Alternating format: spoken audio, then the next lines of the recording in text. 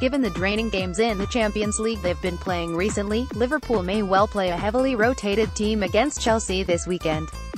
This may mean a start for Dominic Solanke, who just over a year ago it was confirmed was leaving Chelsea to head up to Merseyside to get more starts.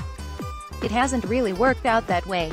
Last week against Stoke, for example, Jurgen Klopp heavily rotated his team, and Dom was still riding the bench, watching Danny Ings lead the line. That must have been painful for the young striker, who forsook his friends and his long history in Stamford Bridge to play more. It hasn't worked out for him, and he might well be left wondering if he would have got more chances at Chelsea anyway, given how badly the transfer for Alvaro Morata worked out. Solanke is still looking for his first senior goal for the Reds. Wouldn't it just be typical if it came against Chelsea on Sunday?